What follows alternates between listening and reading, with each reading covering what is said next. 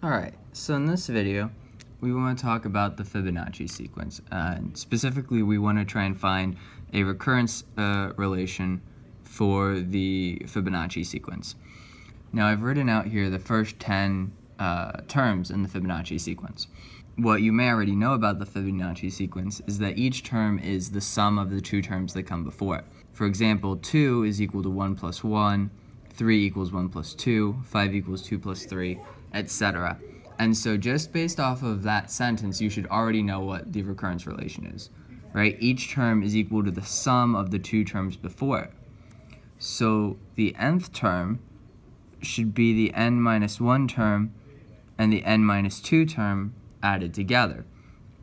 That means, right, that the s sub n equals s sub n minus 1 plus s sub n minus 2. And because at most we're going two terms back, that means we need two initial conditions. So we also want to define s sub 1 equals 1 and s sub 2 equals 1, because those are the first two terms of the Fibonacci sequence. And that is it. That's how you find a recurrence relation for the Fibonacci sequence.